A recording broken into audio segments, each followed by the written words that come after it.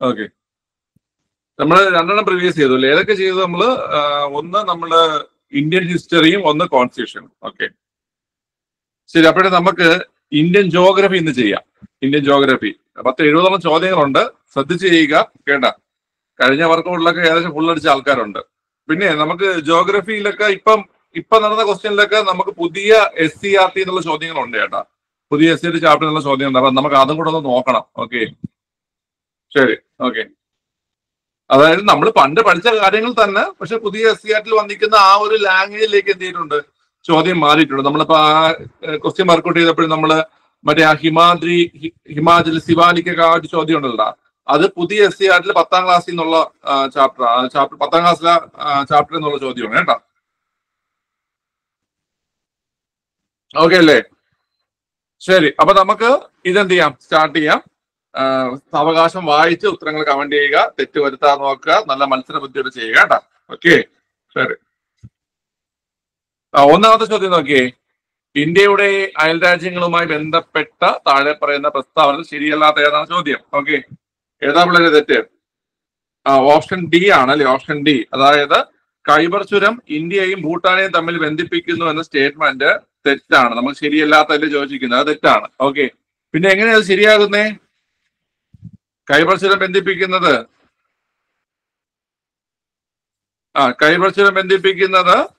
പാകിസ്ഥാനെയും അഫ്ഗാനിസ്ഥാനെയുമാണ് ഖൈബർ ചുരം ബന്ധിപ്പിക്കുന്നത് അല്ലെ? ഓക്കെ, പാകിസ്ഥാൻ അഫ്ഗാനിസ്ഥാനെ ബന്ധിപ്പിക്കുന്ന ചുരമാണ് ഖൈബർ ചുരം. ഓക്കെ, ശരി. ഇനി ഇവിടെ തന്നെ നമ്മൾ ബാക്കിയുള്ള സ്റ്റേറ്റ്മെന്റുകൾ നമ്മൾ നോക്കാതെ പോകരുത്.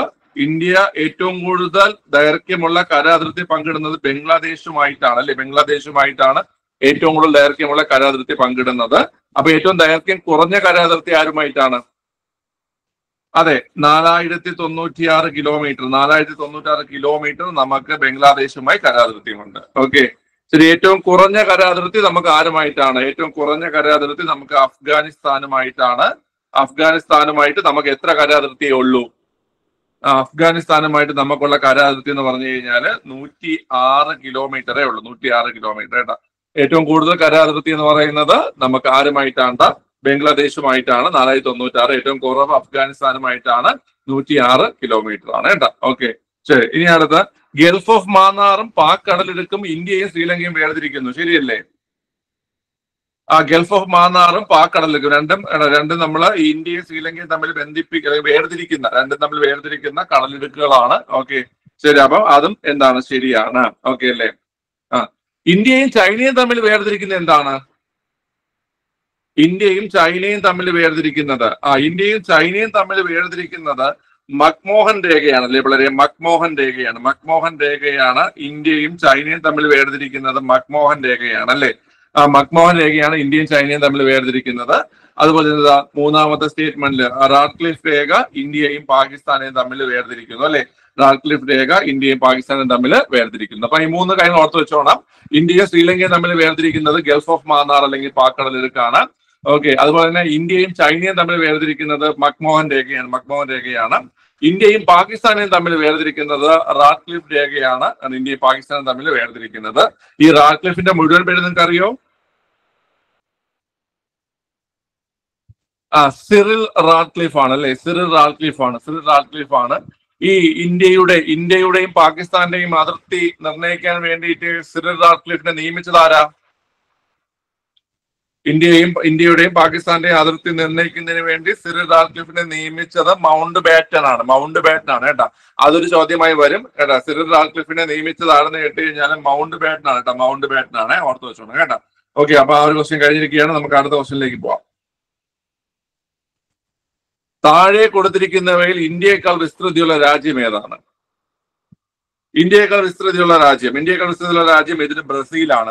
ഇന്ത്യയേക്കാൾ വിസ്തൃതിയുള്ള രാജ്യം. നമുക്ക് ഇതേ സെയിം രീതിയിലുള്ള ചോദ്യം നമുക്കിപ്പോ ഉണ്ടായിരുന്നു. വലിപ്പത്തിൽ എത്രാം സ്ഥാനത്താണ് ഇന്ത്യ എന്ന് ചോദിച്ചിട്ടല്ലേ? വലിപ്പത്തിൽ ഇന്ത്യ എത്രാം സ്ഥാനത്താണ്? വലിപ്പത്തിൽ ഇന്ത്യ 7ാം സ്ഥാനത്താണ്. ആ ചോദ്യം നമ്മൾ കണ്ടതാണ്. വലിപ്പത്തിൽ ഇന്ത്യ 7ാം സ്ഥാനത്താണ്. ഓക്കെ, ഒന്നാം സ്ഥാനത്ത് ആരാ? ഒന്നാം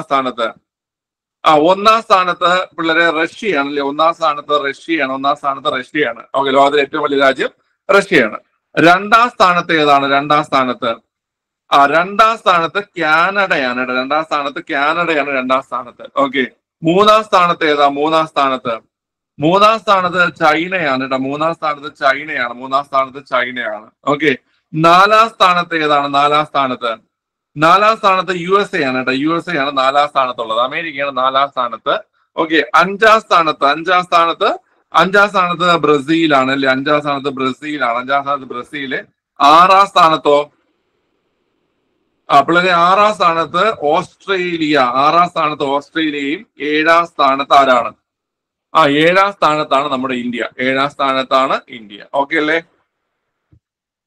ഓക്കെ. അപ്പൊ അത് നിങ്ങൾക്ക് അറിയാം പിള്ളേരെ. അപ്പൊ നോക്കിക്കോ എന്തൊക്കെയാണ് നമുക്ക് പഠിക്കാമെന്ന് വെച്ച് കഴിഞ്ഞാല് ഇന്ത്യ ഏഴാം സ്ഥാനത്തുള്ള കാര്യം പഠിക്കുക. ഒന്നാം സ്ഥാനത്ത് അപ്പൊ ആള് നോക്കണം. ഒന്നാം സ്ഥാനത്ത് റഷ്യയാണ്.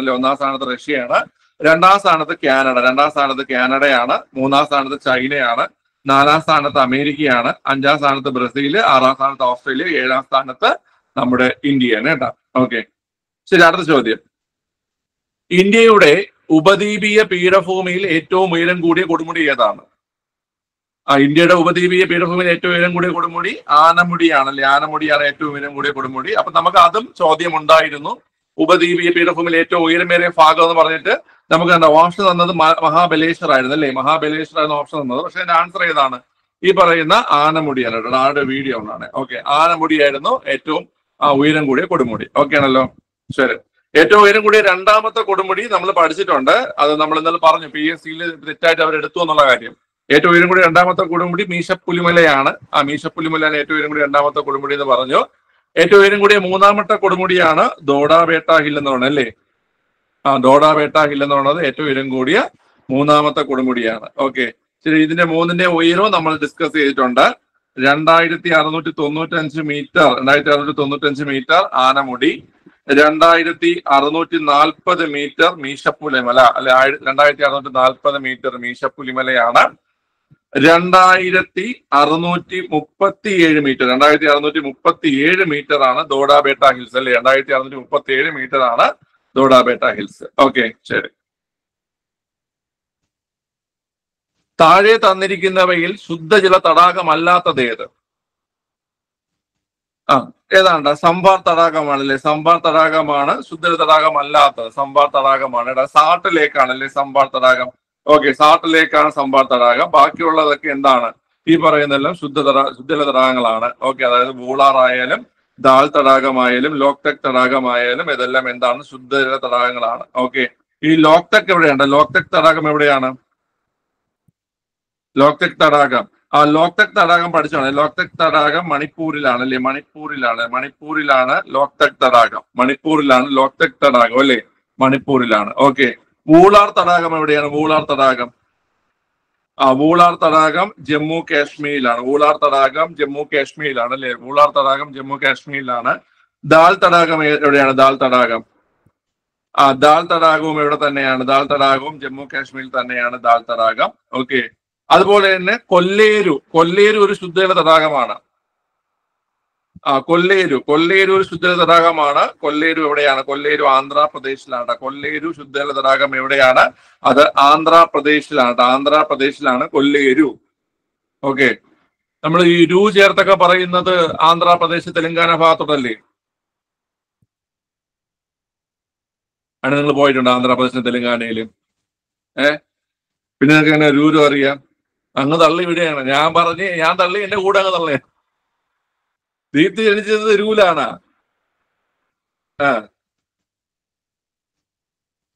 ഓക്കെ. ഷാഹുല നീ പോയില്ലേ? നീ LGS എക്സാം ഞാൻ വേണ്ടി നീ LGS എക്സാം കഴിഞ്ഞാൽ വഴിക്ക് അങ്ങ് പോകുന്നു. ഓക്കെ.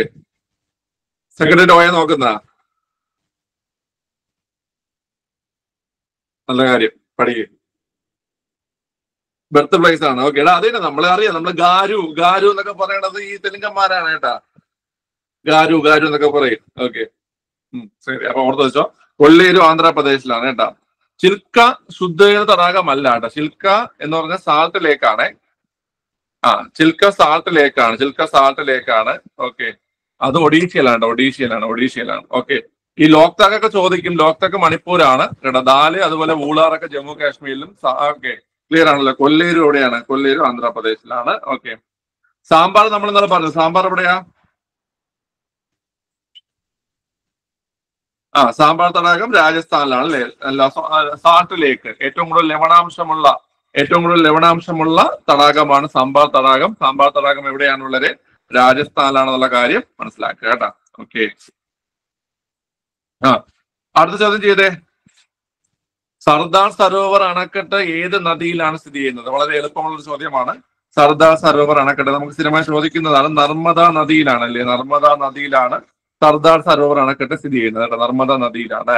ഓക്കെ. നമുക്ക് ഇതുപോലെ ചോദിക്കുന്ന കുറച്ച് കാര്യങ്ങൾ. തെഹരി അണക്കെട്ട് എവിടെയാ? തെഹരി അണക്കെട്ട് തെഹരി അണക്കെട്ട് എവിടെയാണ്? തെഹരി അണക്കെട്ട് വളരെ ഭഗീരഥിയിലാണ് അല്ലെ? ഭഗീരഥിയിലാണ് തെഹരി അണക്കെട്ട്. എവിടെയാണ്? ഭഗീരഥിയിലാണ് തെഹരി അണക്കെട്ട്. ഓക്കെ, ഭഗീരഥിയിലാണ് തെഹരി അണക്കെട്ട്. ഓക്കെ. തെഹരിയുടെ പ്രത്യേകത നിങ്ങൾക്ക് അറിയാം. തെഹരിയാണ് ഏറ്റവും ഉയരം കൂടിയ അണക്കെട്ട് തെഹരിയാണല്ലേ? ഏറ്റവും ഉയരം കൂടിയ അണക്കെട്ട് തെഹരിയാണ്. ഓക്കെ. അതുപോലെ തന്നെ നമുക്ക് ഹിരാക്കുട്ട് അറിയാം അല്ലെ? ഹിരാക്കുട്ട് ഏറ്റവും നീളം കൂടിയത് ഹിരാക്കുട്ട്. ഹിരാക്കുട്ട് എവിടെയാണ്? ഹിരാക്കുട്ട് മഹാനദിയിലാണ്. ഹിരാക്കുട്ട് എവിടെയാണ്? മഹാനദിയിലാണ്. അറിഞ്ഞാത്തത് നോട്ട് ചെയ്ത് പൊക്കോണം, എഴുതി വെച്ച് പൊക്കോണം, വായിച്ച് പഠിച്ചോണം കേട്ടോ. ഹിരാക്കുട്ട് മഹാനദിയിലാണ്. ഓക്കെ. പിന്നെ നമുക്കറിയാം ഫക്രാനങ്കൽ എവിടെയാ? ഫക്രാനങ്കലും സത്ലജിലാണ്. അല്ലെ? ഫക്രാനങ്കൽ സത്ലജിലാണ്. ഓക്കെ. അപ്പൊ ആ ഒരു പറഞ്ഞ കാര്യങ്ങൾ നിങ്ങൾ ഓർത്തിരിക്കുക. ഈ 4 ഇമ്പോർട്ടന്റ് ആണ്. അതായത് സർദാർ സരോവർ അണക്കെട്ട് നർമ്മദയിലാണ്. അതുപോലെ തന്നെ തെഹരി അണക്കെട്ട് ഭഗീരഥിയിലാണ് അല്ലേ? തെഹരി അണക്കെട്ട് എവിടെയാണ്? ഭഗീരഥിയിലാണ് തെഹരി അണക്കെട്ട്. അതുപോലെ തന്നെ ഹിരാക്കുട്ട് അണക്കെട്ട് മഹാനദിയിലാണ്. ഫക്രാനങ്കൽ സത്ലജ് ആണ് അല്ലെ? ഫക്രാനങ്കൽ സത്ലജാണ്. ഈ ഫക്രാനങ്കൽ അണക്കെട്ടിന്റെ ഉദ്ഘാടന സമയത്ത് ജവഹർലാൽ നെഹ്റു പറയുകയുണ്ടായി. എന്തുണ്ടായി? അണക്കെട്ടുകൾ ഇന്ത്യൻ വികസനത്തിന്റെ മഹാക്ഷേത്രങ്ങളാണെന്ന് ആര് വിളിച്ചു പറഞ്ഞു? ഒന്ന് ലെഫ്റ്റ് ആയിക്കോട്ടെ, പുറത്തു പോകണം. ഓക്കെ, ലെഫ്റ്റ് ആയിക്കോ. ജവഹർലാൽ നെഹ്റു പറഞ്ഞു കേട്ടോ. അത് ഫക്രാനങ്കൽ അണക്കെട്ടിന്റെ ഉദ്ഘാടന സമയത്താണ്. ശരി. താഴെ പറയുന്നവയിൽ ജർമ്മനിയുടെ പങ്കാളിത്തത്തോടെ സ്ഥാപിതമായ ഇന്ത്യയിലെ ഇരുമ്പുരുക്ക് നിർമ്മാണശാല ഏതാണ്? ജർമ്മനി. ഇത് നമുക്ക് സ്ഥിരമായി ചോദിക്കുന്ന സാധനമാണ്. ഓക്കെ. ജർമ്മനിയുടെ സഹായത്തോടെ ഏതാണ്ട് റൂർക്കയിലെയാണ് ജർമ്മനിയുടെ സഹായത്തോടെ സ്ഥാപിതമായത്. ഓക്കെ. നമ്മുടെ ഒരു കോഡുണ്ട് കേട്ടാ. BCR അപ്പുറത്ത് എഴുതാം. ROG BCR ROG നേരെ ആയില്ല. ROG DWB BJR. ഓക്കെ. ഇതൊന്ന് ഓർത്തിരിക്കുക കേട്ടാ. BCR ROG DWB BJR കേട്ടാ. ഓക്കെ. ഇത് യൂസ്ഫുൾ ആവുന്ന സാധനമാണ്. ഇതിൽ BCR എന്ന് വെച്ച് കഴിഞ്ഞാൽ എന്താണ്ടാ? BCR നിങ്ങൾക്ക് വേറെ കോഡ് ഉണ്ടെങ്കിൽ അത് വെച്ച് നോക്കിയാലും മതി കേട്ടാ. BCR എന്ന് വെച്ച് കഴിഞ്ഞാല് ഭിലായ് ഛത്തീസ്ഗഡ് റഷ്യ കേട്ടാ. ഓക്കെ, ലെഫ്റ്റ് ആയിക്കോ. ഭിലായ് ഛത്തീസ്ഗഡ് റഷ്യ. BCR എന്ന് വെച്ച് കഴിഞ്ഞാൽ വളരെ ഭിലായ് ഛത്തീസ്ഗഡ് റഷ്യ കേട്ടോ. BCR അത് കോടൊന്നും അറിയാത്തവരുണ്ടെങ്കിൽ, ഇത് കൃത്യമായി അറിയത്തില്ലെങ്കിൽ നോട്ട് ചെയ്തോണേ. BCR എന്ന് വെച്ച് കഴിഞ്ഞാല് ഭിലായ് ഛത്തീസ്ഗഡ് റഷ്യ. ROG എന്ന് വെച്ച് കഴിഞ്ഞാൽ എന്താണ്? ROG എന്ന് വെച്ച് കഴിഞ്ഞാല് റൂർക്കേല ഒഡീഷ ജർമ്മനി. ROG എന്ന് വെച്ച് കഴിഞ്ഞാല് കറണ്ട് പോയി. റൂർക്കേല ഒഡീഷ ജർമ്മനി. അടുത്ത DWB എന്ന് വെച്ച് കഴിഞ്ഞാല് Durgapur west Bengal Britain. Okay. BJR എന്ന് വെച്ച് കഴിഞ്ഞാല് ബൊക്കാറോ ജാർഖണ്ഡ് റഷ്യയാണ്. ഏത്? BJR. അപ്പൊ ഈ 4 ഓർത്ത് വെച്ച് വേണം. BCR ROG DWB BJR. Okay. Correct മാറ്റിയിടും. Okay. BCR എന്ന് വെച്ച് കഴിഞ്ഞാൽ ഭിലായ് ഛത്തീസ്ഗഡ് റഷ്യയാണ്. അടുത്ത് ROG എന്ന് വെച്ച് കഴിഞ്ഞാൽ റൂർക്കേല ഒഡീഷ ജർമ്മനി. DWB എന്ന് വെച്ചാൽ Durgapur west Bengal Britain. BJR എന്ന് വെച്ച് കഴിഞ്ഞാൽ ബൊക്കാറോ ജാർഖണ്ഡ്, അതുപോലെ തന്നെ റഷ്യ. ഓക്കെ, ക്ലിയർ ആണല്ലോ. ഇതിൽ ഏറ്റവും വലുത് ഏതാണ്ടാ? ഇരുമ്പുരുക്ക് ശാലകളിൽ ഏറ്റവും വലുത് ഏതാ? ഏറ്റവും വലുത് ബൊക്കാറോയാണ് കേട്ടോ. ഏറ്റവും വലുത് ഇരുമ്പുരുക്ക് ശാലകളിൽ ഏറ്റവും വലുത് ബൊക്കാറോയാണ്. ബൊക്കാറോയും ഏറ്റവും ലാഭത്തിൽ പ്രവർത്തിക്കുന്നതാണ് ഭിലായ് കേട്ടോ. ഏറ്റവും ലാഭത്തിൽ പ്രവർത്തിക്കുന്നത് ലാഭം ഭിലായ് എന്ന് ഓർത്ത് വെച്ചോളൂ. ഏറ്റവും ലാഭത്തിൽ പ്രവർത്തിക്കുന്നത് ഭിലായി ആണ്. ഏറ്റവും വലുത് ബൊക്കാറോയാണ് കേട്ടോ. ഏറ്റവും വലുത് ഏതാണ്? ബൊക്കാറോയാണ് ഏറ്റവും വലുത്. ഓക്കെ, കൊള്ളാം. അടുത്ത്, കോർബ കൽക്കരിപ്പാടം ഏത് സംസ്ഥാനത്താണ് സ്ഥിതി ചെയ്യുന്നത്? കോർബ നമ്മൾ ഇങ്ങനെ ഇതിനെ തിരിച്ചു പഠിച്ചിട്ടുണ്ട്. അതായത് കോബ്ര എന്ന് പറഞ്ഞാൽ എന്താ പിള്ളേരെ? കോബ്ര എന്ന് പറഞ്ഞാൽ എന്താണ്? കോബ്ര എന്ന് പറഞ്ഞാൽ പാമ്പല്ലേ? കിങ് കോബ്ര എന്ന് പറഞ്ഞാൽ രാജവെമ്പാല. ഓക്കെ, കോബ്ര കടിച്ചാൽ ചത്തുപോകത്തില്ലേ? കോബ്ര കടിച്ചാൽ നമ്മൾ ചത്തുപോകത്തില്ലേ? ചത്തുപോകും അല്ലേ? ഓക്കെ, കോബ്ര കടിച്ചാൽ ചത്തുപോകും. ഓക്കെ, അപ്പൊ കോർബ ഛത്തീസ്ഗഡ് കേട്ടോ. കോർബ ഛത്തീസ്ഗഡ്. ഇത് ഇടയ്ക്കിടയ്ക്ക് നമുക്ക് ചോദിക്കുന്നതാ. കോർബ കൽക്കരിപ്പാടം ഏത് സംസ്ഥാനത്ത് കേട്ട് കഴിഞ്ഞാല് അത് ഛത്തീസ്ഗഡിലാണ്. പിന്നെ 2 കൽക്കരിപ്പാടം നിങ്ങൾക്ക് ചോദ്യം അറിയാം. ഞാൻ പറയാതെ നിങ്ങൾക്ക് 2 കൽക്കരിപ്പാടത്തിന്റെ ചോദ്യം അറിയാം. എന്താണ് ആദ്യത്തെ കൽക്കരിപ്പാടം ഏതാ? ആദ്യത്തെ കൽക്കരിപ്പാടം പിള്ളേർ റാണിഗഞ്ച് അല്ലേ? റാണിഗഞ്ചാണ് ആദ്യത്തെ കൽക്കരിപ്പാടം. റാണിഗഞ്ച് എവിടെയാണ്? റാണിഗഞ്ച് എവിടെയാ? ആദ്യത്തെ കൽക്കരിപ്പാടം റാണിഗഞ്ച് എവിടെയാ വളരെ? റാണിഗഞ്ച് വെസ്റ്റ് ബംഗാൾ ആണല്ലേ? റാണിഗഞ്ച് വെസ്റ്റ് ബംഗാൾ. ഓക്കെ, പിന്നെ അടുത്തത് നിങ്ങൾക്ക് അറിയാം ചോദ്യം. ഏറ്റവും വലിയ കൽക്കരിപ്പാടം കൽക്കരിപ്പാടമാണ് ജാറിയാണ് ഏറ്റവും വലിയ കൽക്കരിപ്പാടം. അത് നിങ്ങൾക്ക് അറിയാം. ജാറിയ എവിടെയാണ്? ജാർഖണ്ഡിലാണല്ലേ? ജാർഖണ്ഡിലാണ് ഏറ്റവും വലിയ കൽക്കരിപ്പാടം. ജാർഖണ്ഡ്. ഓക്കെ, ക്ലിയർ ആണ്. ശരി, കറണ്ട് KSEB ശരിയാവുള്ളൂ. ഭയങ്കര പ്രശ്നമാണ്.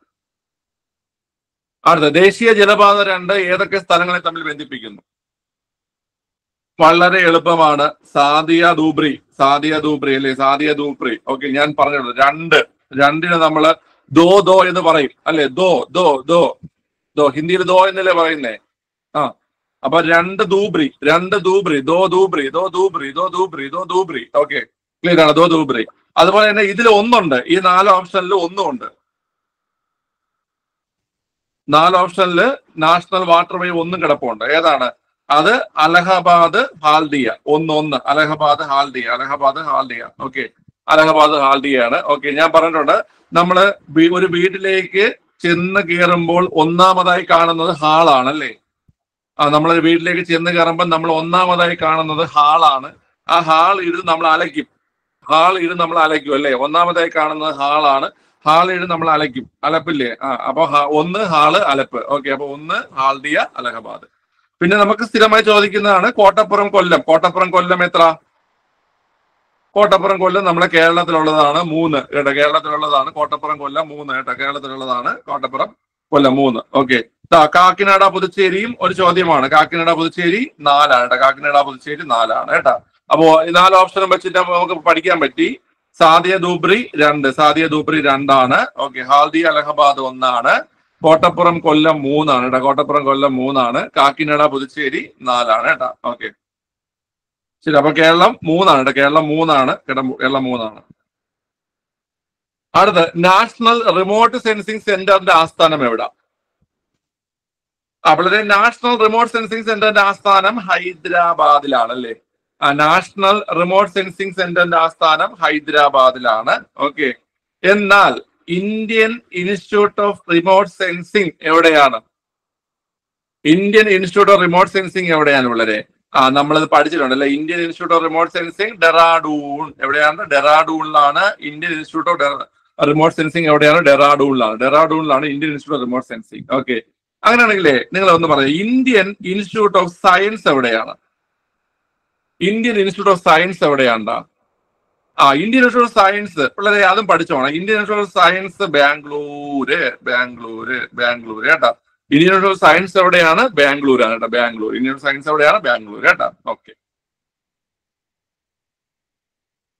അടുത്ത് ഇതൊക്കെ എസ്ഐ ചോദ്യമാണ്. നറോറ ആണവ ഊർജ നിലയം സ്ഥിതി ചെയ്യുന്ന സംസ്ഥാനം ഏതാണ്? നറോറ ഉത്തർപ്രദേശിലാണല്ലേ? നറോറ ആണവ നിലയം സ്ഥിതി ചെയ്യുന്നത് എവിടെയാണ്? ഉത്തർപ്രദേശിലാണ്. പിള്ളേരെ ഇതൊക്കെ SCRT ആണ് കേട്ടോ. ഇതൊക്കെ SCRT നമ്മള് വിദൂര സംവേദനം ഇന്ത്യയിൽ നമ്മൾ ചാപ്റ്റർ ഉണ്ടല്ലോ. വിദൂര സംവേദനം ഇന്ത്യയില്. അതായത് ആ ഒരു ഭാഗത്തു നിന്നുള്ള ചോദ്യമാണ് ഇതൊക്കെ.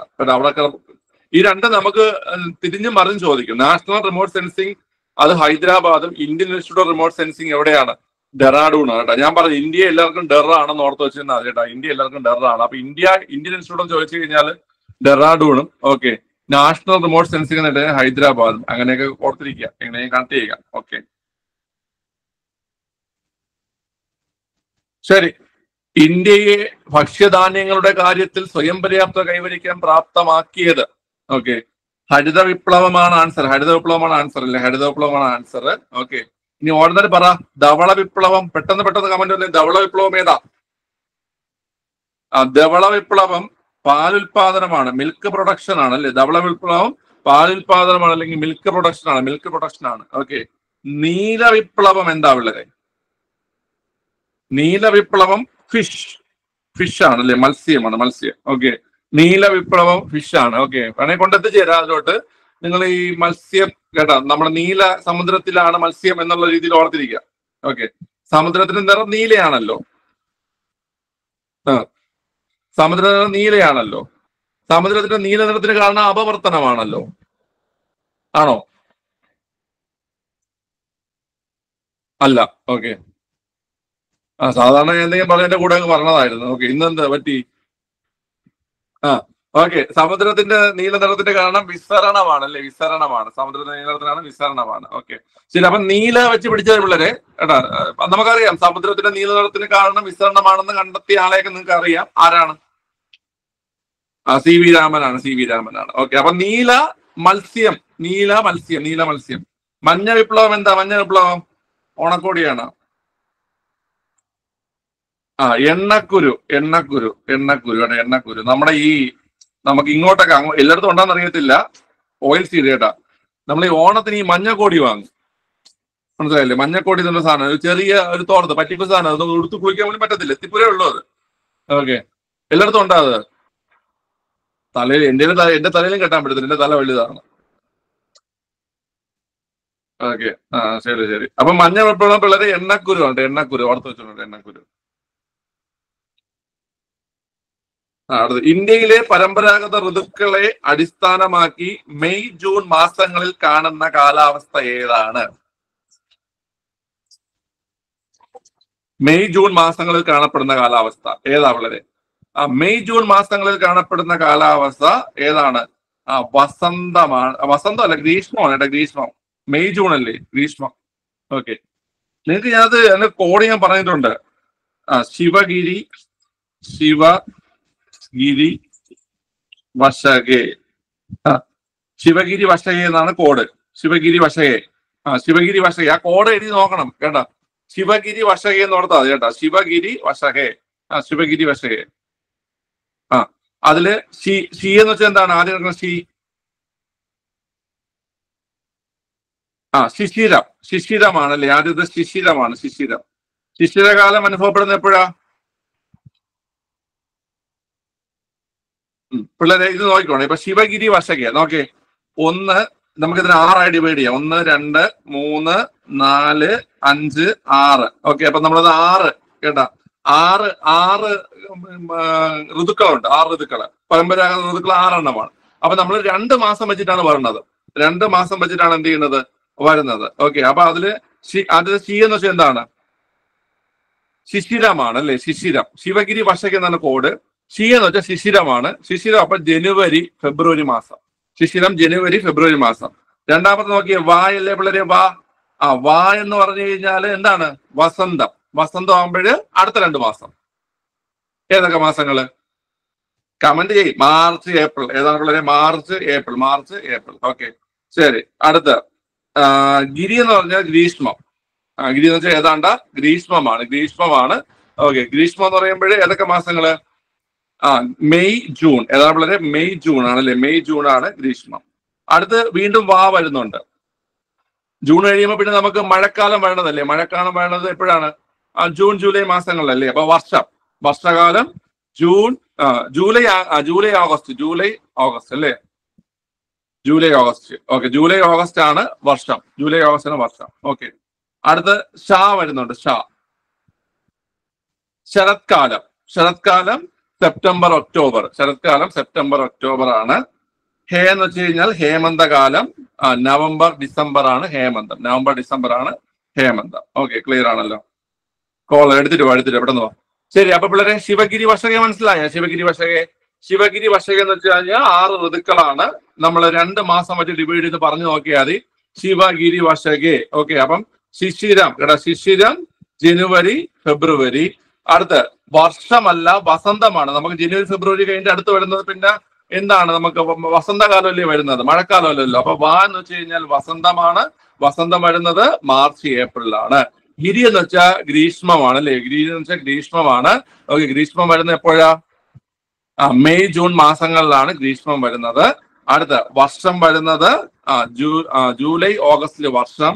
അടുത്ത ശരത്കാലം, ഷാ എന്ന് വെച്ചാൽ ശരത്കാലം, സെപ്റ്റംബർ ഒക്ടോബറിൽ ശരത്കാലം. ഹേ എന്ന് വെച്ചാൽ ഹേമന്തം, ഹേമന്തം വരുന്നത് സെപ്റ്റംബർ ഒക്ടോബറിൽ. ഓക്കെ, കിട്ടിയാ മനസ്സിലായ? ഇനി തെറ്റിക്കരുത്, ഇത് ചോദിക്കും കേട്ടോ. ഇതൊക്കെ ഞാൻ ഈ പറയണതെല്ലാം പ്രീവിയസ് ആണ്, എക്സാമിന് ഉൾപ്പെടെ കിടപ്പുണ്ട് കേട്ടോ. അതുകൊണ്ട് നിങ്ങൾക്ക് ഡൗട്ട് വരുമ്പോൾ ഇത് എന്ത് ചെയ്യണം? നിങ്ങളത് എഴുതിയൊക്കെ നോക്കണം കേട്ടാ. എന്നിട്ട് തെറ്റ് അടിച്ചു വെച്ചിട്ട് ചിരിച്ചുകൊണ്ടിരിക്കരുത് അവിടെ. ഓക്കെ, ഒരു സെക്കൻഡ് അതുപോലെ അടുത്ത ക്വസ്റ്റ്യൻ വായിച്ചു പോരാ.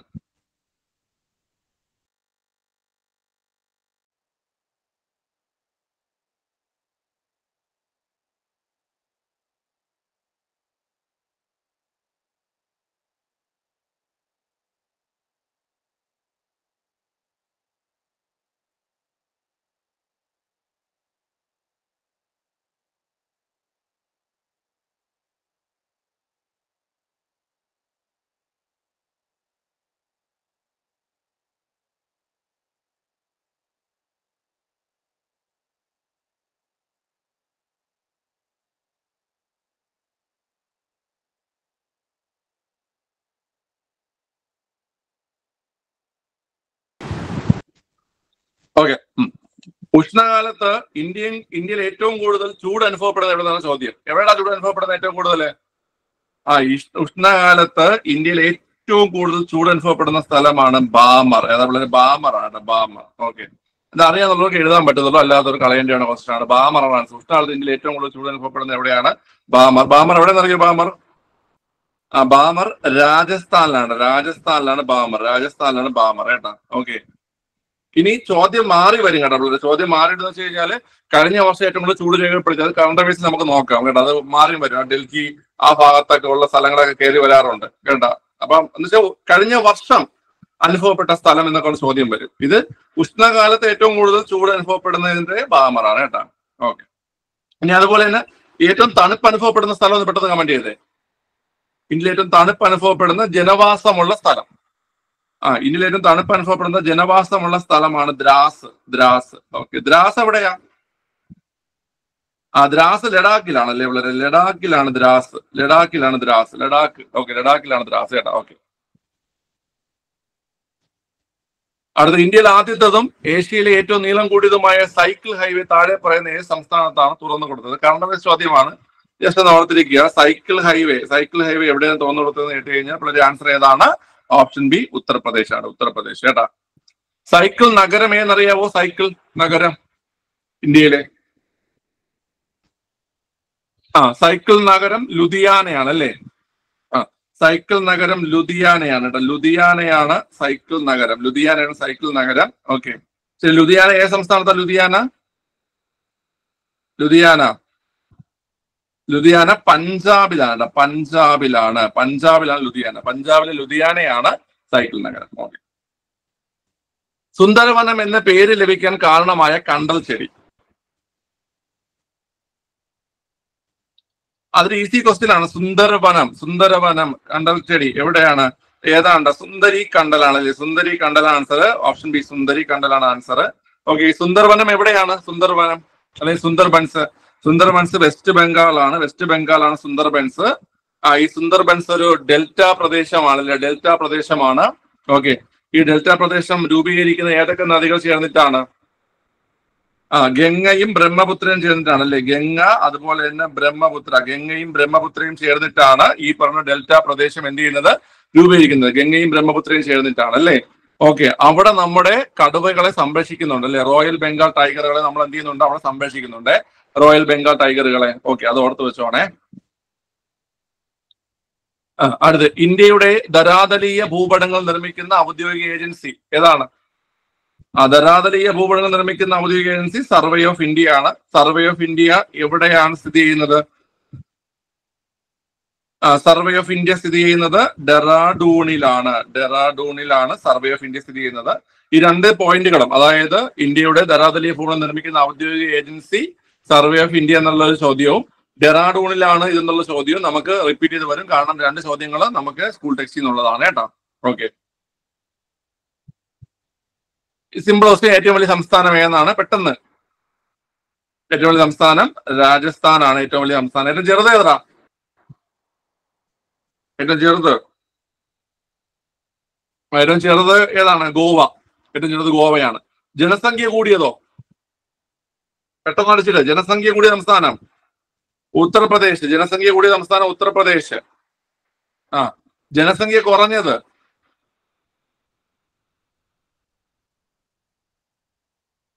ജനസംഖ്യ കുറഞ്ഞത് സിക്കിം അല്ലേടാ? സിക്കിം. ജനസാന്ദ്രതയില്ലേ അരുണാചൽ പ്രദേശ്? സിക്കിമാണ്. സിക്കിം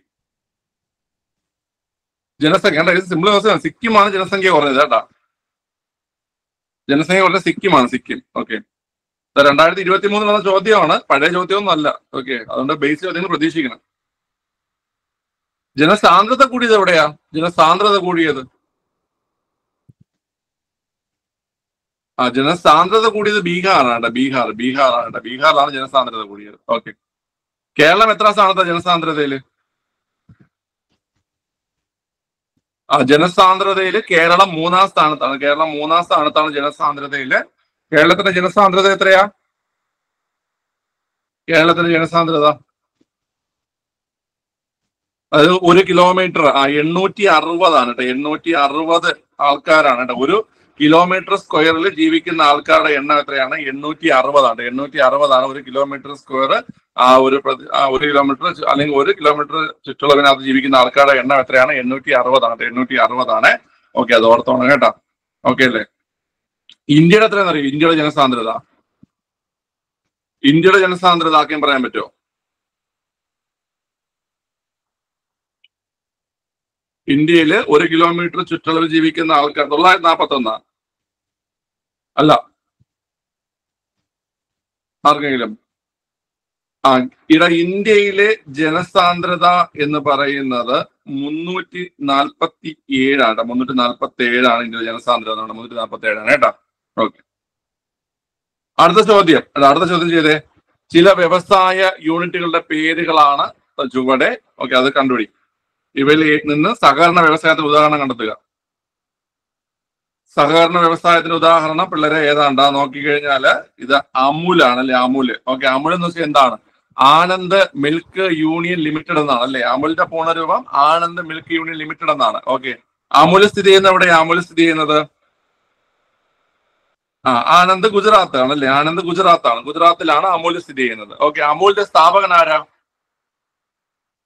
അമുലിന്റെ സ്ഥാപകൻ ആരാണ്ടാ?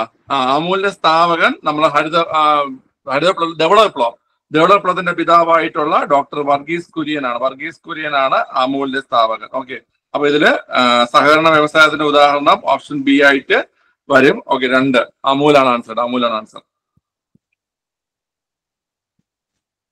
പെട്ടെന്ന് ചെയ്തേ.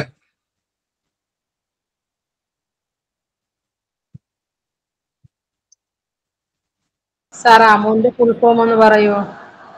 അമുലിന്റെ full form Anand milk union limited കേട്ടാ. ആനന്ദ് മിൽക്ക് യൂണിയൻ ലിമിറ്റഡ് എന്നാണ് അമുലിന്റെ പൂർണ്ണരൂപം. Anand milk union limited. Okay,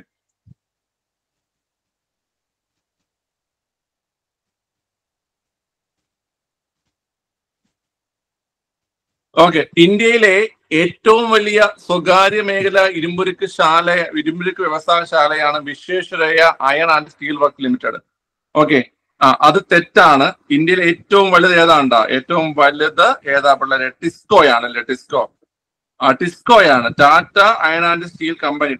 ടിസ്കോയാണ് ഏറ്റവും വലുത് കേട്ടാ. സ്വകാര്യ മേഖലയിലെ ഏറ്റവും വലുത് ടിസ്കോയാണ്. ടാറ്റ അയൺ ആൻഡ് സ്റ്റീൽ കമ്പനിയാണ്. ഓക്കെ, അപ്പൊ 1ാം സ്റ്റേറ്റ്മെന്റ് തെറ്റാണ്. 2ാം സ്റ്റേറ്റ്മെന്റ് റൂർക്കേല സ്റ്റീൽ പ്ലാന്റ് റഷ്യയുടെ സാങ്കേതിക സഹായത്തോടെയാണ് സ്ഥാപിച്ചത്. നമ്മൾ കുറച്ചു മുമ്പേ പറഞ്ഞല്ലേ ഉള്ളൂ, റൂർക്കേല ജർമ്മനിയാണ് പിള്ളേരെ, ജർമ്മനിയാണ് അല്ലേ, റൂർക്കേല ജർമ്മനിയാണ്. അപ്പം 2 സ്റ്റേറ്റ്മെന്റുകളും എന്താണ്, തെറ്റാണ്. അപ്പൊ രണ്ടും ശരിയല്ല. പ്രൊഫഷണൽ കീ വന്നാ, പ്രൊഫഷണൽ ആൻസർ കീ വന്നാ? ഓക്കെ, ഒന്ന് ഗ്രൂപ്പിൽ ഷെയർ ചെയ്തിരിക്കണേ ഷാവിലെ. ഓക്കെ, ശരി. അപ്പൊ പിള്ളേരെ രണ്ടും ശരിയല്ലെന്നാണ് ആൻസർ, രണ്ടും ശരിയല്ലെന്നാണ് ആൻസർ. ഈ വിശ്വേശ്വരയ്യക്ക് ചോദ്യം ഉണ്ട്. Visvesvaraya iron and steel work എന്ന് വെച്ച് കഴിഞ്ഞാൽ എന്താണ് ചോദ്യം? Visvesvaraya iron and steel works അതന്നെ ദക്ഷിണേന്ത്യയിലെ ആദ്യത്തെ ഇരുമ്പുരുക്ക് വ്യവസായശാലയാണ്. Okay, Visvesvaraya iron and steel works 1923 സ്ഥാപിതമായില്ല. 1923 സ്ഥാപിതമായത്. ഏത് സംസ്ഥാനത്താണ്? കർണാടകയിലാണ് സ്ഥിതി ചെയ്യുന്നത്. ഏത് നദീതീരത്താ വളരെ? ഭദ്രാവതി നദീതീരത്താണ് അല്ലെ, ഭദ്രാവതി നദീതീരത്താണ് സ്ഥിതി ചെയ്യുന്നത്. കർണാടകയിലെ ഭദ്രാവതി നദീതീരത്താണ് സ്ഥിതി ചെയ്യുന്നത്. ഓക്കെ, ശരി. ചുവടെ നൽകിയിട്ടുള്ള സൂചനകളിൽ നിന്നും പ്രാദേശികവാദത്തിന്റെ പേര് തിരിച്ചറിയുക.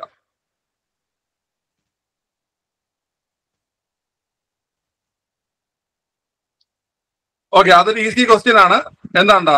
ഉത്തരേന്ത്യൻ സമതലങ്ങളിൽ വീശുന്ന ഉഷ്ണക്കാറ്റ്. അപ്പൊ തന്നെ നമുക്ക് ഉത്തരം കിട്ടിക്കാണും. ലൂ ആണ് ആൻസർ. ലൂ. ഉത്തരേന്ത്യൻ സമതലങ്ങളിൽ വീശുന്ന ഉഷ്ണക്കാറ്റ് ഏതാണ്ടാ? ലൂ ആണ്.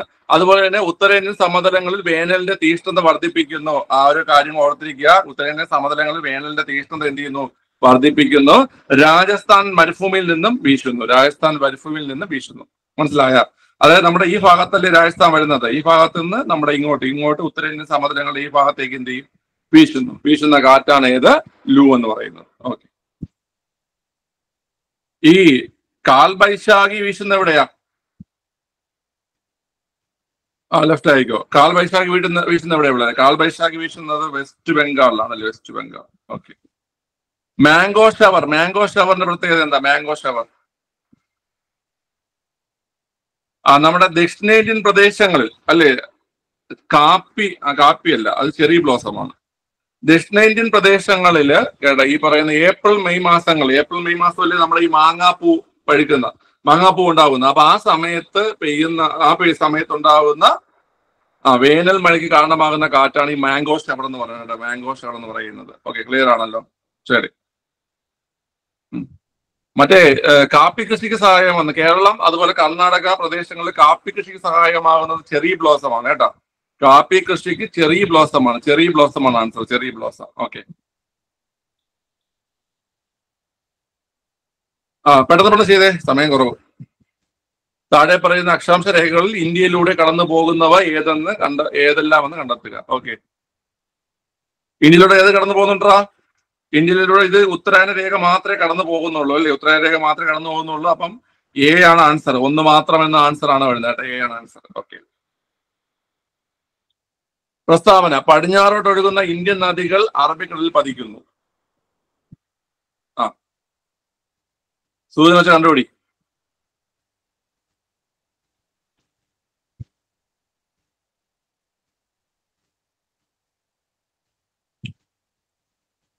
ശ്രദ്ധിച്ച്, നിങ്ങൾ തെറ്റിയത് തന്നെ, വേറെ അവിടെ ഓപ്ഷൻ ഒന്നുമില്ല.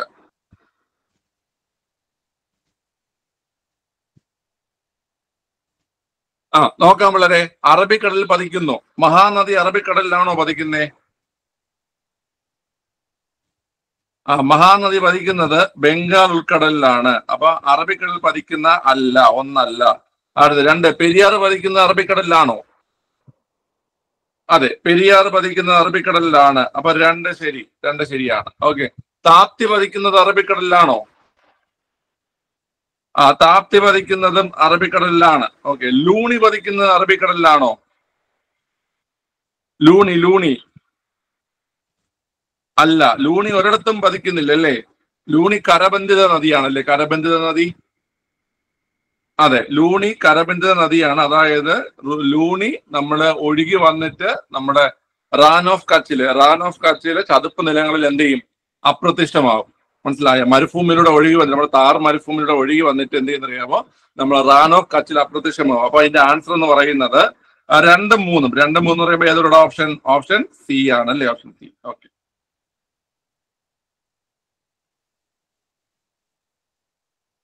ചോദ്യം.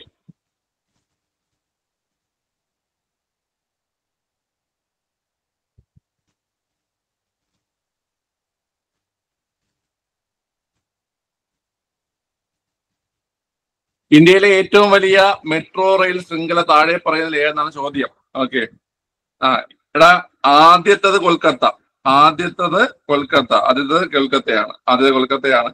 കേരളത്തിൽ ആദ്യത്തത് കൊച്ചി അല്ലേ? കേരളത്തിൽ ആദ്യത്തത് കൊച്ചി. ഓക്കെ. എന്നാൽ ഇന്ത്യയിലെ ഏറ്റവും വലിയ മെട്രോ റെയിൽ ശൃംഖല ഓപ്ഷൻ ബി ഡൽഹിയാണ് കേട്ടോ. ഡൽഹിയാണ് ആൻസർ. അറിഞ്ഞുകൂടെങ്കിൽ പിന്നെ എന്തിനുള്ളിൽ എഴുതാൻ പോകണം? തെറ്റിക്കണം എന്തിനാ? Option B ഡൽഹിയാണ് answer. ഡൽഹിയാണ് കേട്ടോ ആൻസർ. ഡൽഹി. ഇന്ത്യയിലെ ആദ്യത്തെ വന്ദേ ഭാരത് എക്സ്പ്രസ് ട്രെയിൻ താഴെ പറയുന്ന ഏതെല്ലാം നഗരങ്ങളെ ബന്ധിപ്പിച്ചാണ് ഓടുന്നത്? Vande Bharat express train. ആദ്യത്തെ വന്ദേ ഭാരത് ന്യൂഡൽഹി വാരണാസി അല്ലെ? ന്യൂഡൽഹി വാരണാസിയാണ് ആദ്യത്തെ വന്ദേ ഭാരത് എക്സ്പ്രസ് അല്ലേ? ഇന്ത്യയുമായി ഏറ്റവും അധികം കരാതിർത്തി പങ്കിടുന്ന രാജ്യം നേരത്തെ ചെയ്തു. ഇന്ത്യയുമായി ഏറ്റവും കൂടുതൽ കരാതിർത്തി ബംഗ്ലാദേശ്. ബ്രഹ്മപുത്ര നദിയിൽ സാദിയ മുതൽ ധൂബ്രി വരെയുള്ള ദേശീയ ജലപാത അറിയപ്പെടുന്നത്? നമ്മൾ നേരത്തെ പറഞ്ഞു, ബ്രഹ്മപുത്ര നദിയിൽ സാദിയ ധൂബ്രി എവിടെയാണ്? ഏതാണ് ആ ദേശീയ ജലപാത? 2. സോറി, ഓപ്ഷൻ മാറിപ്പോയി. Option C. ഇന്ത്യയിൽ ചില പ്രധാന അന്താരാഷ്ട്ര തുറമുഖങ്ങളാണ് ഇവ. ഓക്കെ. ഇവയിൽ നിന്ന് പശ്ചിമ തീര തുറമുഖങ്ങൾ കണ്ടെത്തുക. പശ്ചിമ തീരം.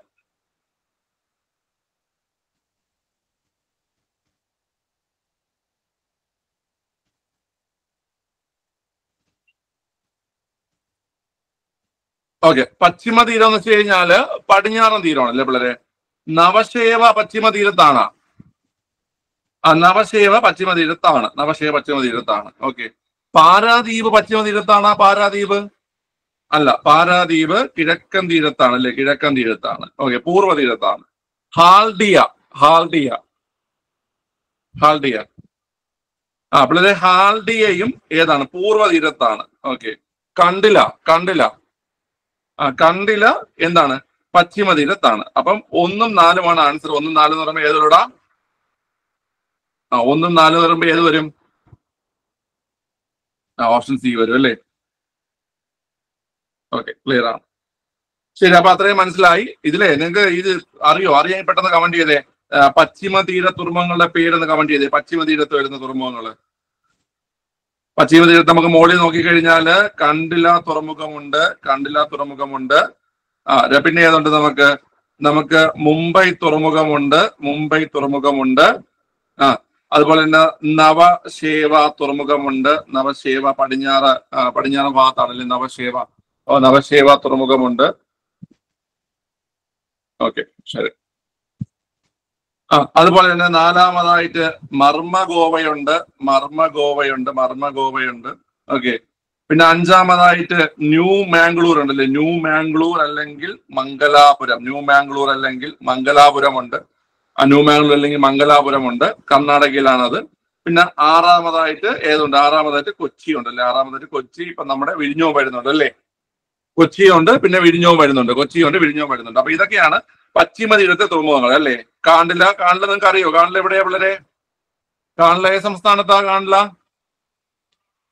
കാണ്ടില ഗുജറാത്തിലാണ്. മുംബൈ നവശേവ എവിടെയാണ്? മുംബൈ നവശേവയും മഹാരാഷ്ട്രയിലാണ് അല്ലെ? മഹാരാഷ്ട്രയിലാണ്. അതുപോലെ തന്നെ മർമ്മഗോവ എവിടെയാ? പേര് തന്നെയുണ്ട്. ഗോവ. ഓക്കെ. ന്യൂ മാംഗ്ലൂർ പിള്ളേർ ന്യൂ മാംഗ്ലൂർ അല്ലെങ്കിൽ മംഗലാപുരം ഉണ്ടല്ലോ, പണ്ടത്തെ മംഗലാപുരം ഉണ്ടല്ലോ. മംഗലാപുരത്തിന്റെ പുതിയ പേരാണ് ന്യൂ മാംഗ്ലൂർ എന്ന് പറയുന്നത്. അപ്പൊ ന്യൂ മാംഗ്ലൂർ കർണാടക. പിന്നെ കൊച്ചി എവിടെ നിന്നറിയോ? ഓക്കെ, കൊള്ളാം, അതൊക്കെ അറിയാം. ഇനി എന്നാ പശ്ചിമം പറഞ്ഞു. ഇനി പൂർവ്വം കൂടെ പറ. പൂർവ്വം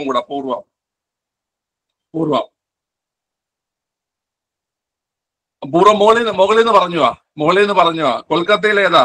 അത് തന്നെ, ഹാൽഡിയ. പൂർവ്വം 1 ഹാൽഡിയ കൊൽക്കത്ത. ഓക്കെ. 2 പാരാദീപ്. ഓക്കെ. 3 പാരാദീപ് എവിടെയാ? പാരാദീപ് ഒഡീഷയിലാണ് അല്ലേ? ഒഡീഷയാണ്. ഓക്കെ. പാര വെക്കണവന്റെ കൈ അടിച്ചൊടിക്കണം എന്ന് ഓർത്താൽ മതി. പാര വെച്ചാൽ അടിച്ചൊടിക്കണം. ഓക്കെ. പാരാദീപ് ഒഡീഷ. അടുത്ത് ആന്ധ്രാപ്രദേശിൽ ഒരെണ്ണോണ്ട്ര വൈശാഖ അല്ലേ, വിശാഖപട്ടണം. ആന്ധ്രാപ്രദേശില് വിശാഖപട്ടണം. ഓക്കെ, അടുത്ത 4 തമിഴ്നാട്ടില് 3 ഉണ്ട് പിള്ളേര്. തമിഴ്നാട്ടില് ചെന്നൈ ഉണ്ട്, തൂത്തുക്കുടി ഉണ്ട്. അതുപോലെ തന്നെ എണ്ണൂർ കേട്ടോ, 800. ഓക്കെ, ചെന്നൈ തൂത്തുക്കുടി 800. ഓക്കെ, ഇനി നിങ്ങൾ ഒരു പുതിയൊരു മേജർ തുറമുഖം വരുന്നുണ്ട്. നമ്മുടെ ഈ പോർട്ട് ബ്ലെയറിന് മേജർ തുറമുഖ പദവിയുണ്ട് കേട്ടോ. നമ്മൾ ആൻഡമാൻ നിക്കോബാറിലെ പോർട്ട് ബ്ലെയറിന് മേജർ തുറമുഖ പദവിയുണ്ട്. അപ്പൊ അത് മാറ്റിയിട്ട് കേട്ടോ നമുക്ക് വദാവൻ എന്ന് പറഞ്ഞ തുറമുഖം വരുന്നുണ്ട്. വദാവൻ, അതെവിടെയാ വദാവൻ? വദാവൻ തുറമുഖം വരുന്നത് മഹാരാഷ്ട്രയിലാണ് പിള്ളേരെ. വദാവൻ തുറമുഖം വരുന്നത് എവിടെയാണ്? മഹാരാഷ്ട്രയിലാണ്. ഓക്കെ, ശരി, ക്ലിയർ ആണല്ലോ. അപ്പൊ പിള്ളേരെ ഈ പറയുന്ന പൂർവ്വതീര തുറമുഖങ്ങൾ മനസ്സിലായല്ലോ. പൂർവ്വതീരം കൊൽക്കത്തയിലെ ഹാൽഡിയ തുറമുഖം, അതുപോലെ തന്നെ നമ്മുടെ ഇവിടത്തെ ഒഡീഷയിലുള്ള പാരാദ്വീപ് തുറമുഖം, അതുപോലെ തന്നെ ആന്ധ്രാപ്രദേശിലുള്ള വിശാഖപട്ടണം, അതുപോലെ തമിഴ്നാട് ചെന്നൈ തൂത്തുക്കുടി 800. ഇതൊക്കെയാണ് ഈ പറയുന്ന പൂർവ്വ തീരത്തെ മേജർ തുറമുഖങ്ങൾ. ഇത് പഠിച്ചോണം, നോട്ട് തയ്യാറാക്കി പഠിച്ചോണം, നിങ്ങൾക്ക് ചോദിക്കും ഈ സാധനം. അതുപോലെ വദാവൻ തുറമുഖം എവിടെ നേട്ടി കഴിഞ്ഞാൽ അത് മഹാരാഷ്ട്രയിലാണ്. ഓക്കെ, ശരി, നമുക്ക് അടുത്ത ഭാഗത്തേക്ക് പോവാം. കുറച്ചുകൂടി പെട്ടെന്ന് ക്വസ്റ്റ്യൻ ചെയ്തു പോവാം അല്ലേ, സമയം. വീണ്ടും ഉപദ്വീപീയ പീഠഭൂമിയിൽ ഏറ്റവും ഉയരം കൂടിയ ഭാഗം പെട്ടെന്നായിക്കോട്ടെ. ആനമുടി. ഓക്കെ, മേൽക്കൂര മഴവെള്ള സംഭരണം നിർബന്ധമാക്കിയ ഇന്ത്യയിലെ ആദ്യ സംസ്ഥാനം ഏത്? മേൽക്കൂര മഴവെള്ള സംഭരണം നിർബന്ധമാക്കിയ ഇന്ത്യയിലെ ആദ്യ സംസ്ഥാനം പിള്ളേരെ തമിഴ്നാടാണ്. തമിഴ്നാടിലാണ് മേൽക്കൂര മഴവെള്ള സംഭരണം നിർബന്ധമാക്കി ഇന്ത്യയിലെ ആദ്യ സംസ്ഥാനം ഏതാണ്? തമിഴ്നാടാണ് കേട്ടോ. നിങ്ങളെ പറ്റിക്കാൻ വേണ്ടിയാണ് ഓപ്ഷൻ എയിൽ കേരളം തന്നിരിക്കുന്നത്. ഓക്കെ, സ്വന്തം വീട്ടിൽ പോലും അതില്ലെന്ന് ഓർക്കും മുമ്പേ എന്ത് ചെയ്യും? കറുപ്പിച്ചാൽ വയ്ക്കും കേരളത്തിലാണെന്ന്. നിർബന്ധമാക്കുക എന്ന് വെച്ചാൽ നമ്മൾ എല്ലാവരും ചെയ്യേണ്ടടാ. നിർബന്ധമാക്കുക എന്ന് വെച്ചാൽ എന്താണ്? നമ്മൾ എല്ലാവരും ചെയ്യണം. നമ്മളെ വീട്ടിലുണ്ടോ? ഇല്ല. ഓക്കെ, നമ്മുടെ വീട്ടിൽ വരുന്ന വെള്ളം നമ്മൾ എന്ത് ചെയ്യും? തോട് വെട്ടിയിട്ട് അപ്പുറത്തെ പുറയിലേക്ക് നമ്മൾ കടത്തി വിടുന്നു. അതിന്റെ പേരിൽ അടി പഞ്ചായത്തിൽ വരുന്നു. ഓക്കെ,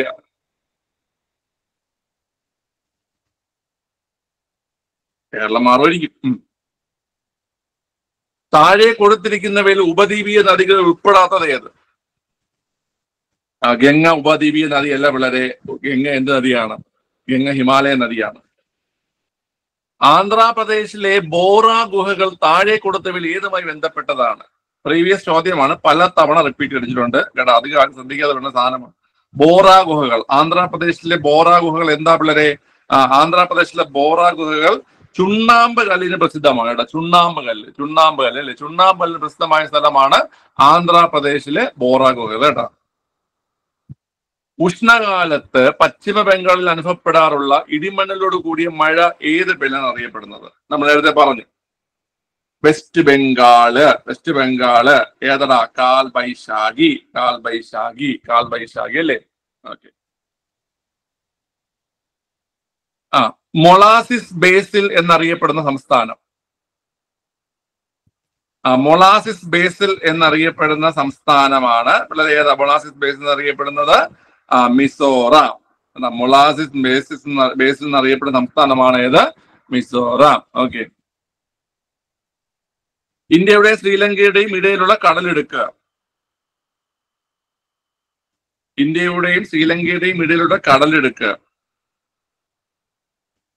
പിള്ളേരെ ഇത് നിങ്ങൾ ശ്രദ്ധിച്ചോണം. മാന്നാറും ഓപ്ഷനിൽ വന്നിട്ടുണ്ട്, പാക്കും ഓപ്ഷനിൽ വന്നിട്ടുണ്ട് കേട്ടോ. മാന്നാറും ഓപ്ഷനിൽ വന്നിട്ടുണ്ട്, പാക്കും എന്ത് ചെയ്തിട്ടുണ്ട്? ഓപ്ഷനിൽ വന്നിട്ടുണ്ട്. ഓക്കെ, ഈ ക്വസ്റ്റ്യൻ അന്ന് ഡിലീറ്റ് ചെയ്തു. ഈ ക്വസ്റ്റ്യൻ ഡിലീറ്റ് ചെയ്തായിരുന്നു. രണ്ടും ഓപ്ഷനിൽ വന്നിട്ടുണ്ട് കേട്ടോ. ബിയും ഡിയും എന്താണ്? ആൻസർ ആണ്. ബിയും ഡിയും ആൻസർ ആണ്. ഓക്കെ, ബി ഡി രണ്ടും ആൻസർ ആണ്. ഓക്കെ, അടുത്ത റൂർക്കേല ഇരുമ്പുരുക്ക് നിർമ്മാണശാല ആരംഭിച്ച ഏത് രാജ്യത്തിന്റെ സഹകരണത്തോടെയാണ്? നമ്മൾ നേരത്തെ പറഞ്ഞു, റൂർക്കേല ജർമ്മനി. പശ്ചിമഘട്ട മലനിരകളും പൂർവഘട്ട മലനിരകളും കൂടിച്ചേരുന്ന ഭാഗം. ഈസി ക്വസ്റ്റ്യൻ ആണ്. നീലഗിരിയാണ്. ഇന്ത്യയിലെ ഏറ്റവും വലിയ എണ്ണ ശുദ്ധീകരണശാല. ഇന്ത്യയിലെ ഏറ്റവും വലിയ എണ്ണ ശുദ്ധീകരണശാല സ്ഥിതി ചെയ്യുന്നത് എവിടെയാണ്ടാ? ഇന്ത്യയിലെ ഏറ്റവും വലിയ എണ്ണ പാടമല്ല ചോദിച്ചിരിക്കുന്നത് കേട്ടോ, എണ്ണ ശുദ്ധീകരണശാലയാണ് ചോദിച്ചിട്ടുള്ളത് കേട്ടോ. നിങ്ങൾ മുംബൈ ഹൈ തപ്പിയപ്പോ കിട്ടാത്തത് കേട്ടോ, ചോദ്യം മാറിയൊന്നുകൊണ്ടാണ് കേട്ടോ. എണ്ണ പാടമാണ് മുംബൈ ഹൈ, മനസ്സിലായ? ഏറ്റവും വലിയ എണ്ണ പാടം മുംബൈ ഹൈയും ഏറ്റവും വലിയ എണ്ണ ശുദ്ധീകരണശാല ഏതാണ്? ഏറ്റവും വലിയ എണ്ണ ശുദ്ധീകരണശാല ഈ പറഞ്ഞ ജാംനഗർ ആണ്. ജാംനഗർ ആണ് ഏറ്റവും വലിയ എണ്ണ ശുദ്ധീകരണശാല. ജാംനഗർ ഗുജറാത്തിലാണ് കേട്ടോ. ജാംനഗർ ഗുജറാത്താണ്. ഓക്കെ, ഒരു സെക്കൻഡ് കോടതി അത് പോലെ.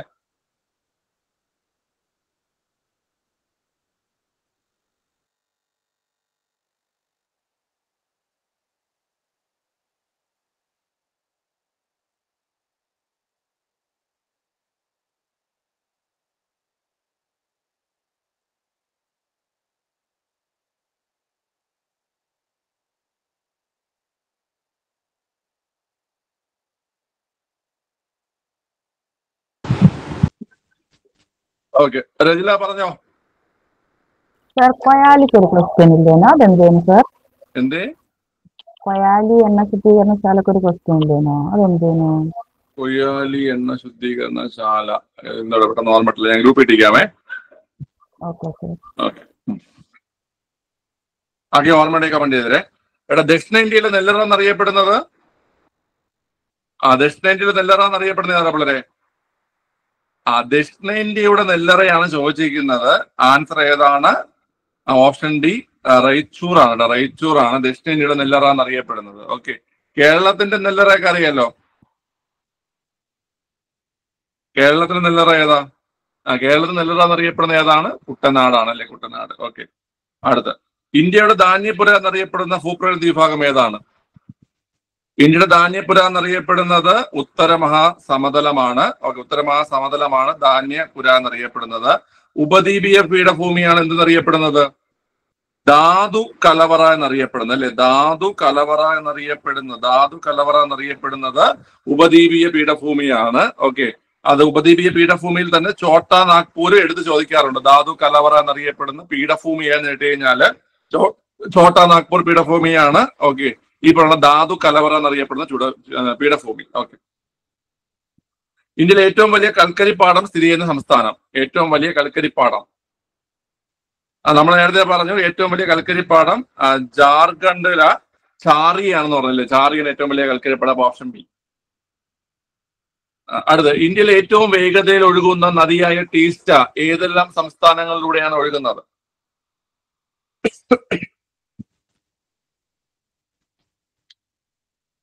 ടീസ്റ്റ. പിള്ളേരെ അത് പഠിക്കുക എളുപ്പമാണ് കേട്ടോ. ഇപ്പൊ എന്തായാലും ടീസ്റ്റ എന്ന് അറിയുമ്പോൾ നിങ്ങൾക്ക് അറിയാം ടീസ്റ്റ നദി ഒഴുകുന്ന എവിടെയാണ്. ടീസ്റ്റ നദി ഒഴുകുന്ന സിക്കിമിലാണ്, നിങ്ങൾക്ക് അറിയാം. സിക്കിമിനോടൊപ്പം ഇപ്പൊ രണ്ട് ഓപ്ഷൻ ഉണ്ടല്ലോ ഇവിടെ. ആസാം, സിക്കിം, അതുപോലെ തന്നെ സിക്കിം, പശ്ചിമ ബംഗാൾ. രണ്ട് ഓപ്ഷൻ ഉണ്ട് സിക്കിം ഉള്ള. അപ്പൊ ഈ ക്വസ്റ്റ്യൻ അല്ല, മൂന്ന് ഓപ്ഷൻ ഉണ്ട്, ബീഹാർ, സിക്കിം. ഓക്കെ, ഈ ക്വസ്റ്റ്യനിൽ നമുക്കിപ്പോ അറിയേണ്ടത് സിക്കിമിന് ഒരു പ്രത്യേകതയുണ്ട്. സിക്കിം ഒരു സംസ്ഥാനമായിട്ട് മാത്രമേ എന്ത് ചെയ്യുന്നുള്ളൂ? അതിർത്തി പങ്കിടുന്നുള്ളൂ. അത് ഏത് സംസ്ഥാനമാണത്? അത് പിള്ളേരെ സിക്കിം പശ്ചിമ ബംഗാളുമായിട്ട് മാത്രമേ എന്ത് ചെയ്യുന്നുള്ളൂ? അതിർത്തി പങ്കിടുന്നുള്ളൂ. അപ്പൊ സിക്കിമും പശ്ചിമ ബംഗാളുമാണ് കേട്ടോ. അതുപോലെ ഒരു സംസ്ഥാനമായിട്ട് മാത്രം അതിർത്തി പങ്കിടുന്ന വേറെ ഏതെങ്കിലും സംസ്ഥാനം ഉണ്ടോ? ഏതാണത്? ഒരു സംസ്ഥാനമായിട്ട് മാത്രം അതിർത്തി പങ്കിടുന്ന മേഘാലയ ആരുമായി മാത്രമേ അതിർത്തി പങ്കിടുന്നുള്ളൂ? മേഘാലയ അസമുമായി മാത്രമേ അതിർത്തി പങ്കിടുന്നുള്ളൂ. മനസ്സിലായ? ഇന്ത്യൻ സംസ്ഥാനങ്ങളില് ഒരു സംസ്ഥാനവുമായി മാത്രം അതിർത്തി പങ്കിടുന്ന രണ്ട് സംസ്ഥാനങ്ങളുണ്ട്. ഒരു സംസ്ഥാനവുമായി മാത്രം അതിർത്തി പങ്കിടുന്ന രണ്ട് സംസ്ഥാനങ്ങളുണ്ട്. ഒന്ന് സിക്കിമാണ്. സിക്കിം ഏതുമായിട്ട് മാത്രം? പശ്ചിമ ബംഗാളിൽ മാത്രമേ അതിർത്തി പങ്കിടുന്നുള്ളൂ. രണ്ട് മേഘാലയാണ്. മേഘാലയ അസമുമായി മാത്രമേ എന്ത് ചെയ്യുന്നുള്ളൂ? അതിർത്തി പങ്കിടുന്നുള്ളൂ. ഓർത്തിരിക്കുക. ഉത്തരായന രേഖ കടന്നു പോകാത്ത സംസ്ഥാനം ഏത്?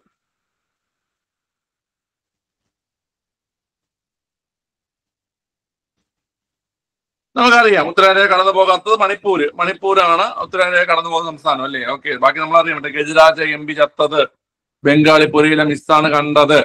അതുപോലെ തന്നെ എം ജിയും MDയും ചേർന്ന് JCB വാങ്ങി. അതൊക്കെ നമ്മൾ കോഡ് വെച്ച് പഠിച്ചിട്ടുണ്ടല്ലേ, MGR-ഉം MD ചേർന്ന് JCB വാങ്ങി. ഓക്കെ, അങ്ങനെ പല കോഡ് നമ്മൾ പഠിച്ചിട്ടുണ്ട്. നമ്മൾ ഡിസ്കസ് ചെയ്ത് തന്നെ ക്വസ്റ്റ്യൻ. നാഗ്പൂർ പ്ലാൻ ഒരു പ്രിലിംസിന് വന്ന ചോദ്യമാണ്. ഓക്കെ, നമ്മൾ മുമ്പ് ഡിസ്കസ് ചെയ്തിട്ടുണ്ട് ഈ ചോദ്യം. നാഗ്പൂർ പ്ലാൻ.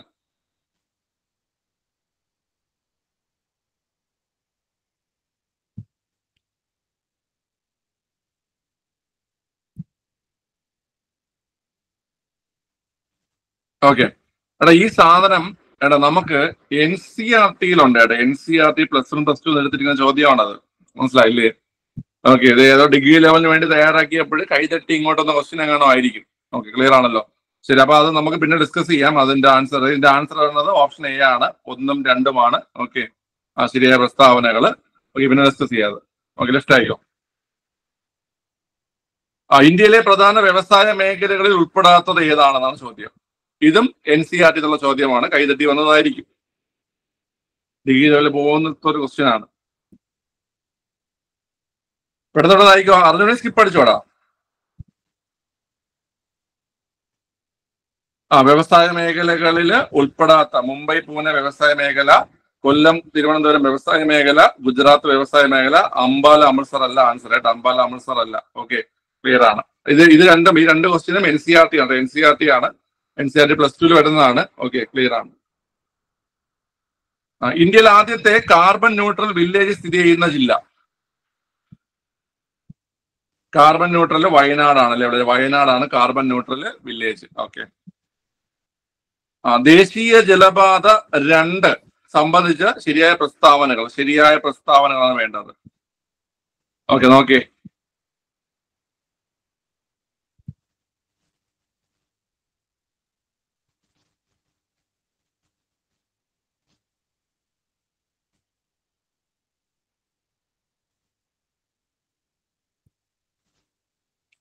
ഓക്കെ, പിള്ളേർ നോക്കിക്കോണേ. ഇവിടെ നോക്കുമ്പോൾ ഒന്നാമത്തെ പോയിന്റ് തെറ്റാണ് അല്ലെ? അലഹബാദ് മുതൽ ഹാൽദിയ വരെ എന്നുള്ള ഒന്നാമത്തെ പോയിന്റ് എന്താണ്? തെറ്റാണ്. അപ്പൊ നമ്മൾ ഓപ്ഷൻ വെട്ടുന്ന രീതി നോക്കുകയാണെങ്കിൽ നമുക്ക് A ഓപ്ഷനും വെട്ടിക്കളയാം, B ഓപ്ഷനും നമുക്ക് വെട്ടിക്കളയാം. ഓക്കെ, Aയും Bയും നമ്മൾ വെട്ടിക്കളയാം. ഇനി 2 ഓപ്ഷൻ. സാദിയ മുതൽ ധൂബ്രി വരെ സ്ഥിതി ചെയ്യുന്നു. അതെന്താണ്ടാ? സാദിയ മുതൽ ധൂബ്രി വരെ സ്ഥിതി ചെയ്യുന്നു, അത് ശരിയായിട്ടുള്ളതാണ്. ഓക്കെ, അടുത്ത് അപ്പൊ തന്നെ നമുക്ക് വേണമെങ്കിൽ എന്ത് ചെയ്യാൻ പറ്റില്ല, ആൻസറിലേക്ക് എത്താം വേണമെങ്കിൽ. ഓക്കെ, കാരണം രണ്ടാമത്തത് ശരിയാണ്. 2 ഒരു ഓപ്ഷനേ ഉള്ളൂ അല്ലേ? 2 ഈ ഒരു ഓപ്ഷൻ മാത്രമല്ലേ ഉള്ളൂ. 2, 4, പിന്നെ മുകളിൽ ഉണ്ടായിരുന്ന 2, പക്ഷെ ഒന്നാമത് തെറ്റായതുകൊണ്ട് ആ ഓപ്ഷൻ വെട്ടിപ്പോയി. ഓക്കെ, ക്ലിയർ ആണല്ലോ? അത് നമുക്ക് നോക്കാം. 1620 കിലോമീറ്റർ നീളമുണ്ട്. അത് തെറ്റാണ്. അത് ഏതിന്റെ നീളം? 1620 കിലോമീറ്റർ. അത് NW1 നാഷണൽ വാട്ടർവേ 1 നീളമാണ് 1620 കിലോമീറ്റർ. ഇതിന്റെ നീളം എന്ന് പറഞ്ഞാൽ 891 കിലോമീറ്റർ ആണല്ലേ വളരെ? NW2 നീളം എന്ന് പറഞ്ഞു കഴിഞ്ഞാൽ 891 കിലോമീറ്റർ. 891 കിലോമീറ്റർ ആണ്. ഓക്കെ, അപ്പം മൂന്നാമത്തത് തെറ്റാണ്. അതുപോലെ തന്നെ ഇന്ത്യയും ബംഗ്ലാദേശും തമ്മിൽ പങ്കിടുന്നു. നമുക്കറിയാം ബ്രഹ്മപുത്ര നദിയിലാണ് ഇത് സ്ഥിതി ചെയ്യുന്നത് അല്ലെ? ബ്രഹ്മപുത്ര നദിയിലാണ് സ്ഥിതി ചെയ്യുന്നത്. ഓക്കെ, ബ്രഹ്മപുത്ര നദി ബംഗ്ലാദേശിലേക്കും ഒഴുകിയെത്തുന്നുണ്ട്. ബംഗ്ലാദേശിലെ ജമുന എന്നൊക്കെ അറിയപ്പെടുന്നു, നമ്മൾ പഠിച്ചിട്ടുണ്ട്.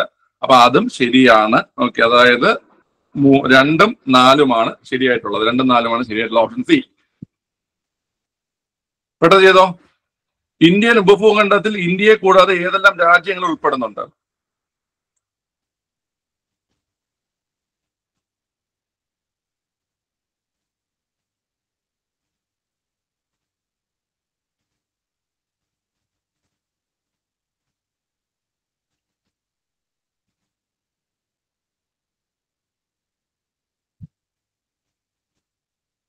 ഓക്കെ, പിള്ളേർ നോക്കിക്കോ. ഇതിൽ നമുക്കറിയാം ഉപദ്വീപീയ ഇല്ല, ഇന്ത്യൻ ഉപഭൂഖണ്ഡത്തിൽ ഏറ്റവും വലിയ രാജ്യം ഇന്ത്യയാണ്. അതിനർത്ഥം ഇന്ത്യൻ ഉപഭൂഖണ്ഡത്തിൽ ആരില്ല? ചൈന ഇല്ല. നമ്മൾ ഓപ്ഷൻ A വെട്ടിക്കളഞ്ഞു കേട്ടാ. അതുപോലെ തന്നെ ഇന്തോനേഷ്യ എന്ന ഇന്ത്യ ഉപഭൂഖണ്ഡത്തിന് അടുത്ത് പോലും അല്ല. ഓക്കെ, ഇത്തിരി മാറിയിട്ടാണ് നിൽക്കുന്നത്. അപ്പൊ അത് നമ്മൾ എന്ത് ചെയ്തു? വെട്ടിക്കളഞ്ഞു. ഓക്കെ, പിന്നെ നമുക്ക് നോക്കുമ്പോൾ ഭൂട്ടാൻ, നേപ്പാള്, ബംഗ്ലാദേശ്, പാകിസ്ഥാനും, ഓക്കെ, അഫ്ഗാനിസ്ഥാൻ, ഭൂട്ടാൻ, നേപ്പാൾ, ബംഗ്ലാദേശും വരുന്നുണ്ട്. ഓക്കെ, ഈ അഫ്ഗാനിസ്ഥാൻ എന്ന സാധനവും ഇന്ത്യൻ ഉപഭൂഖണ്ഡത്തിൽ ഇല്ല എന്നുള്ള കാര്യം നിങ്ങൾ മനസ്സിലാക്കുക. ഓക്കെ, ഈ പറയുന്ന ഭൂട്ടാൻ, നേപ്പാൾ, ബംഗ്ലാദേശ്, പാകിസ്ഥാൻ അതാണ് ആൻസർ കേട്ടാ. ഓക്കെ, ഭൂട്ടാൻ, നേപ്പാള്, ബംഗ്ലാദേശ്, പാകിസ്ഥാൻ അതാണ് ആൻസർ. നിങ്ങൾ ഇവിടെ മനസ്സിലാക്കേണ്ട പ്രധാനപ്പെട്ട കാര്യങ്ങള്, അഫ്ഗാനിസ്ഥാൻ ഇല്ലാന്ന് ഓർക്കുക, ചൈന ഇല്ലാന്ന് ഓർക്കുക. മനസ്സിലായ?